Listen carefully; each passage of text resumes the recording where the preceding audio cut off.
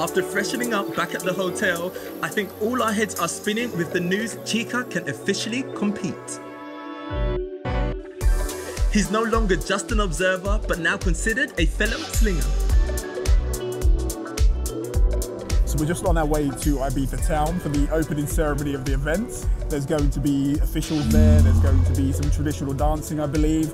So it'll be really nice to see Ibiza from a cultural perspective. As you can see, there's other people on the coach, they're the other competitors in this event.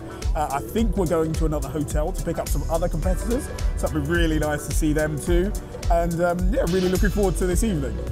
The whole event is an open celebration of culture, even down to the traditional clothing.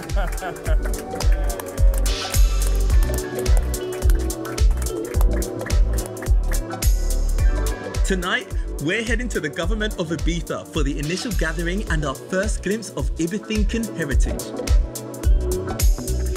The first competition was formed in 2011 by a group including the late Mateu Roca. But since passing, his friend Pep and Club Hassa have transformed the event into a World Cup Championship. Once a politician, Pep now organises some of Ibiza's largest events, including the island's longest running quadathlon. Ooh, looks like it's about to start.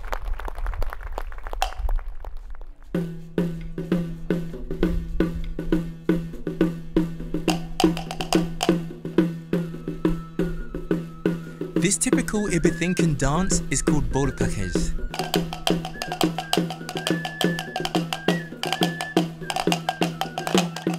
Moving to the drum and flute of the soñador, the women step speedily but steadily, creating a floating illusion, meekly drifting in circles while keeping the gaze of their eyes away from their male partner.